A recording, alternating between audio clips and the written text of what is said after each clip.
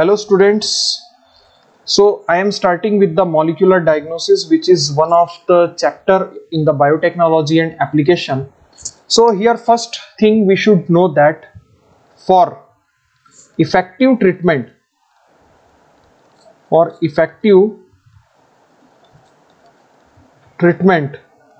of any disease,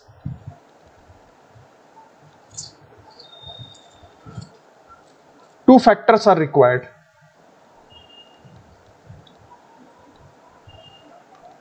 First, early detection. Early detection means what? When the disease is not gone to its advanced stage. It is in what? First stage only. If we catch any disease in its first stage, then the treatment is very easy. As the stages will increase, the treatment will become highly challengeable for the doctor. Second thing is what? Understanding pathophysiology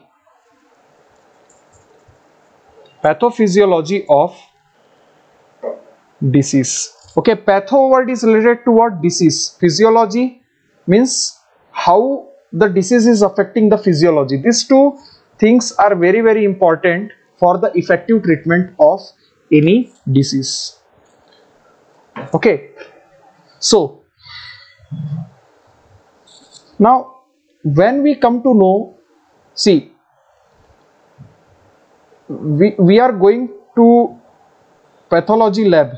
Okay, when the symptoms when the pathogen starts producing what? Symptoms. At that time we are going to what? Doctor is sending us to what? Pathologist.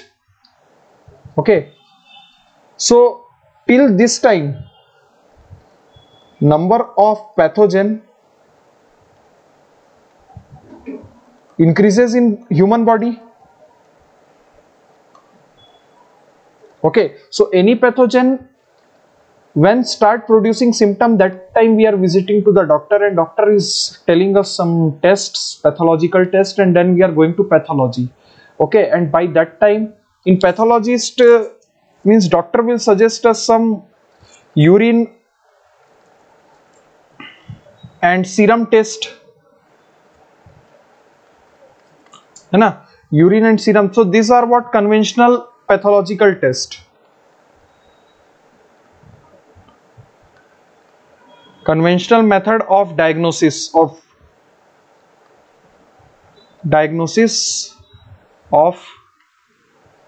disease.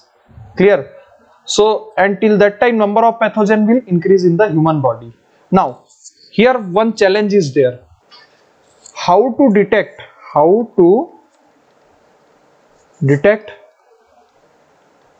pathogen when they are in very less number. Okay, how to detect the pathogen when they are in less number? For that we have to do what? Amplification of DNA of pathogen. And amplification of DNA of pathogen will be done by what? Polymerase chain reaction. So under this molecular diagnosis there are the three techniques we have to study. First is what? Polymerase chain reaction. Second is the rDNA technology.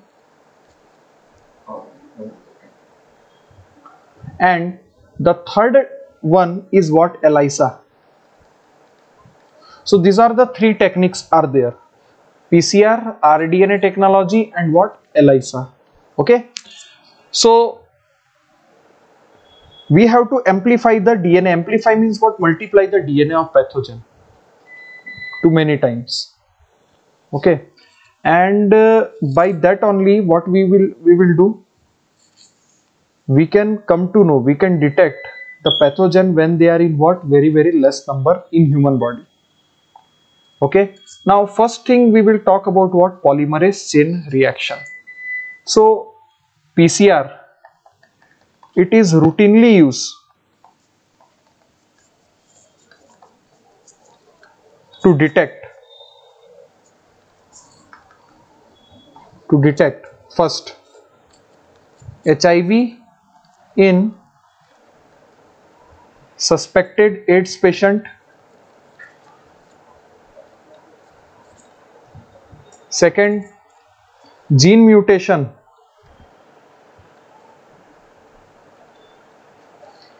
in suspected cancer patient, and PCR is powerful tool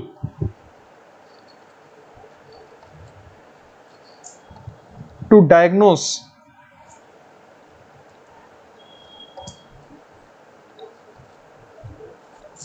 many other genetic disorders. Okay, it is a powerful tool to diagnose many other genetic disorders. So these are the three advantages of polymerase chain reaction. Next we are going to talk about autoradiography.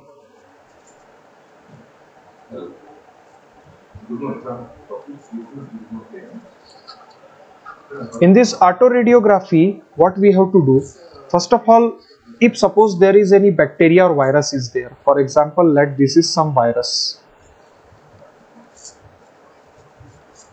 Suppose in this virus, okay, its genetic material is there. Or else, one thing we can see, autoradiography, main function of autoradiography, what we should know that it is used to detect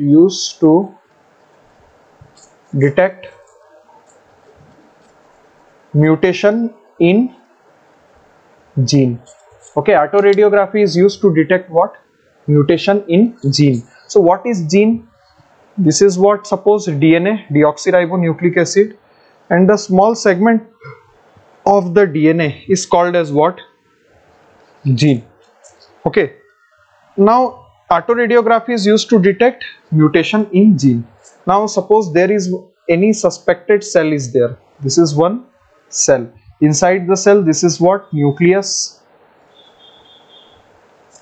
Okay, and inside the nucleus there is what? DNA is there. DNA in the form of chromosome. Now this DNA, one strand of DNA, we have to take it out. Suppose this is the one strand of DNA. Now we have to this DNA we have to mix what? Radioactive substance.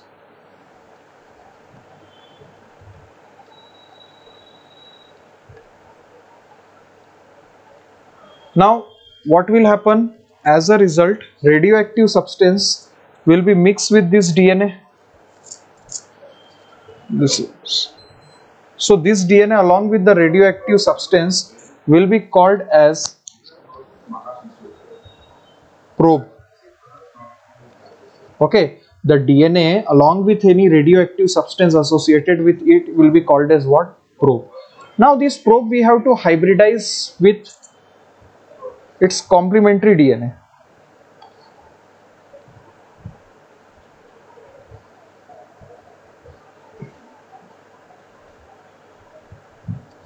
Means we have to take one DNA. Okay, this is what? Suspected DNA. We are suspecting that in this DNA somewhere mutation has taken place. So this suspected DNA, what we have to do? We have to hybridize it. We have to hybridize it with probe. This is what? Probe.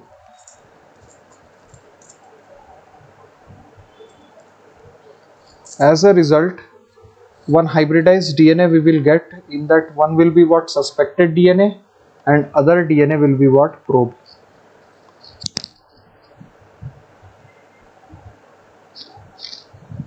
Okay, so this DNA will be called as what? Hybridized DNA. Okay, this DNA is called as what? Hybridized DNA.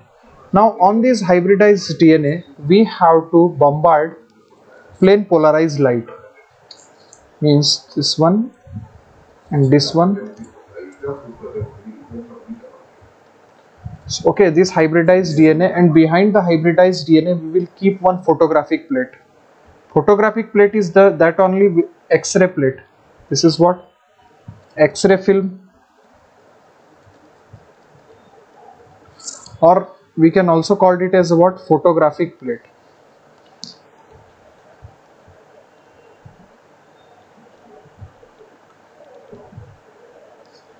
Now on this we have to bombard what? Plain polarized light. As a result, the image of this DNA will be formed on this photographic plate. Now what happened? This is the suspected DNA.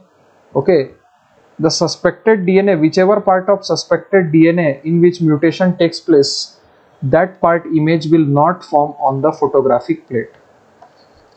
Why? Because the probe is not having complementarity with. So see, this part image is not forming on the photographic plate. That means this part of this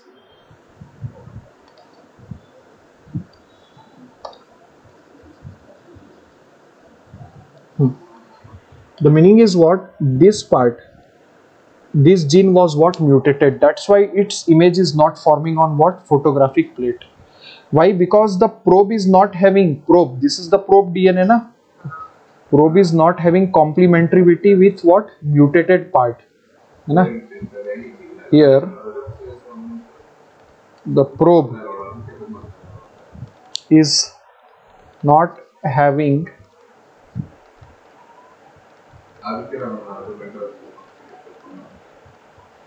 complementarity with mutated gene. Okay, so in this way we can find out whether the mutation takes place in that suspected part of DNA or not. Okay, so this is all about what? Autoradiography. Now the last one is what? ELISA. This I will tell in my next video. Thank you.